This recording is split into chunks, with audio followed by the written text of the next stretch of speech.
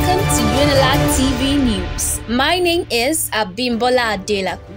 We begin with Nuga updates. The quarterfinals football match was a tough one as Team Unilag and Team UI were both determined to come out victorious.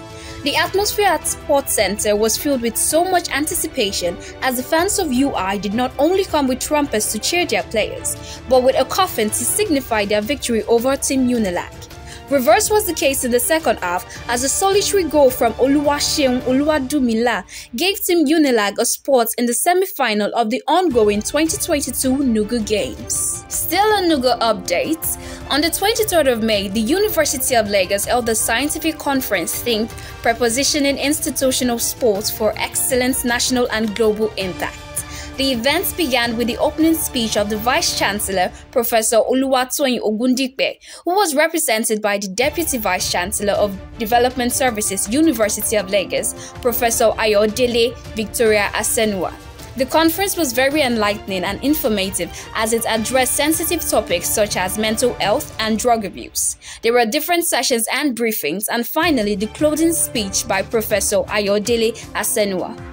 In education, Oni of Ife, Oba Adeyeye Ogunwusi, has cautioned Ife indigents and residents protesting against the appointment of Adebayo Bamire as the Vice-Chancellor of Obafemi Awolowo University, Ile-Ife, against unlawful acts. This came after the disruption caused by the protesters in the school. The monarch promised the protesters that their agitations would be given adequate attention.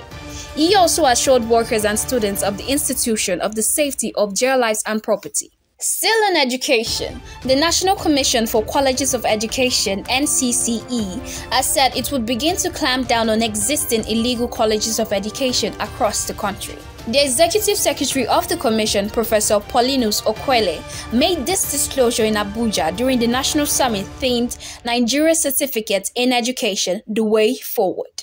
According to Okwele, despite adequate human and material resources, the decreasing turnout of students is contributing to the low-capacity delivery experienced in the colleges of education. And in entertainment, Aloko Ahmed Adekunle is a 400-level student of the Department of Adult Education. He's an Afro-vibe musician who gets his inspiration from life and his personal experiences. In the music industry, he looks up to top artists such as Wizkid and Barry J. To know about this music artist, check out his Instagram page at call_me_lames. And that's it on Unilag TV News. Feel free to subscribe to our YouTube channel and click the notification bell to get updates on all our videos. Now, don't forget to also follow us across all social media platforms at Unilag on TV.